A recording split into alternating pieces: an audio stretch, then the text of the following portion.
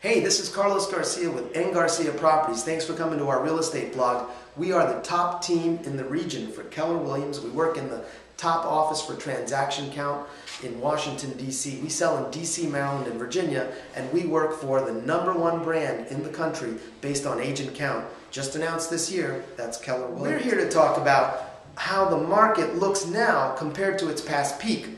One thing that I've been obsessed with, let me change gears, is the stock market, something I know very, very little about. Have you noticed all the articles talking about how daily we are going above and below our 2007 peaks in the stock market? Well, interestingly enough, I want to talk about how returning to peak pricing on the real estate side, which we're seeing, in a way has an attraction to it that is different from 2007, just as I feel is happening in the stock market. So let me quickly say, I know nothing about stocks, but I find it very interesting that on the stock market side, basically, the market as a whole is valued at about where it was when it peaked in '07. But what I'm reading from experts is that these companies have more cash and are more profitable than they were then. Effectively, the same price for a better product. Well, similarly, on the real estate side, I'm really feeling quite optimistic for sellers because they can get back to peak pricing as they offer their home for sale. And very interestingly for buyers, and this should be important for sellers too,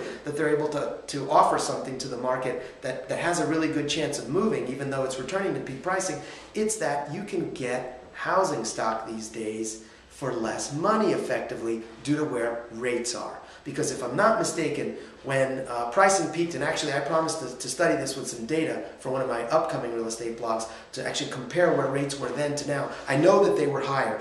Exactly how much, I should go look at that, look at the differential and explain what that means to you in dollars in your monthly payment. And very importantly for sellers, this means you're able to return to the market with something to get peak pricing, but offer effectively a better deal, at least for now, to sellers due to where interest rates are. Where interest rates are right now, you are getting on a 30-year fixed rate, if you have decent credit and you're able to get something around 4%, you are paying, within your payment, almost 30%, 30% of your payment goes to principal, to paying down your loan. That is really huge. When I bought my first house, it was between 5 and 8%.